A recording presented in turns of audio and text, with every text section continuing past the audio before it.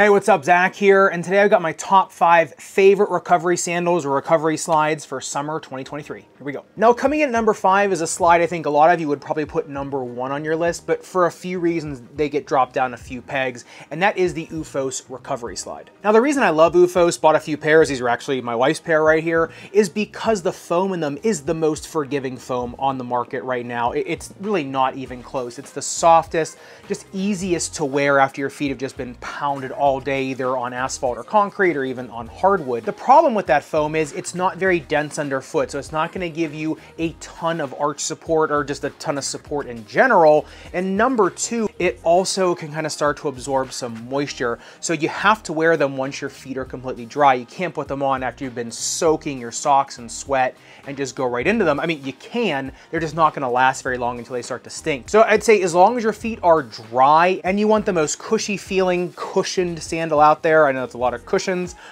these are definitely a great pickup. You just kind of have to be the right person for them. And coming in at number 4 is a tie between the Nike Azuna 2s as well as the Adidas Adilette sandals. They both have pretty stiff foam in the footbed, give you pretty decent arch support. The Adidas Adilettes are obviously a little bit more of a budget option and they're easy to throw a few pairs in your gym bag. The Nikes I like because they have that same type of foam setup, a little bit more supportive, but unlike the Adilettes, these have bungee cords in the dorsal retention strap, so you can actually adjust that retention strap. And so for budget, I love the Adilettes, and just for maybe a little bit more premium, I like the Azuna 2s. And coming in at number 3, I'm not sure if you can call these sandals, hybrid slides, I'm not slip-ons, I have no idea, but it's the Under Armour Slip Speed. Now, the reason I love the Slip Speed is they can go from a shoe to a slide just in a couple seconds. The other thing is they have flow foam in them, which is for certain one of the most forgiving as well as bouncy foams out there in the basketball and running space. However, when they put them in this hybrid shoe, more of like a kick around shoe, a slide, as well as a training shoe, you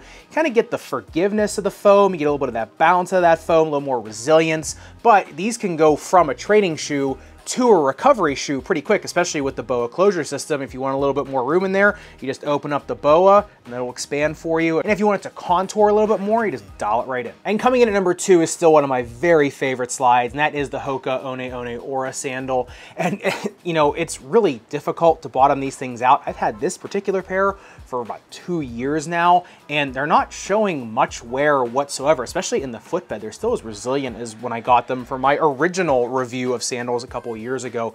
So, I mean, if you want the most durable as well as arch contouring sandal out there, these are definitely a great pickup, and they resist sweat and odor better than anything on this list. I would say if you want a huge stack, the Hokas are by far the best. And coming in at number 1, I actually had them on my feet while I was doing this review. I was looking all around for them and I actually just had to look down, and that is the Crocs Bioslide. Now, I've had these ones same amount of time I have had the Hokas, and I usually go back and forth between the two of them. The reason I like the Crocs a little bit more is they are just a little bit more ergonomic and biomechanically fitting to the foot. They're just a little bit wider in the midfoot specifically, whereas the Hokas have a higher stack. These have just a little bit more actual contour to them, kind of like regular Crocs do.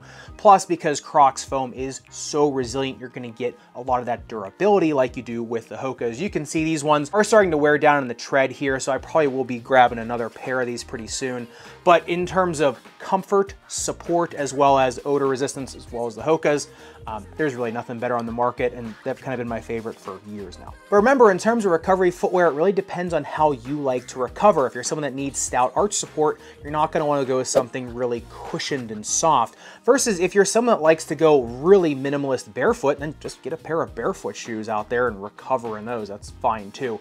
Just like I said, it really depends on how you personally like to recover, and usually comes down to trying a few pairs on and seeing how you gel with them. So I'd love to hear what your favorite recovery methods are, what your favorite recovery footwear and slides are. Please leave me a comment down below. Maybe we'll check them out on a future video. And if you want to see a deeper dive on still one of the most versatile shoes on the market and the shoe that made this list, the Under Armour Slip Speed, make sure you click into this video up above and subscribe down below. Respect your rubber and foam. See you in the next one.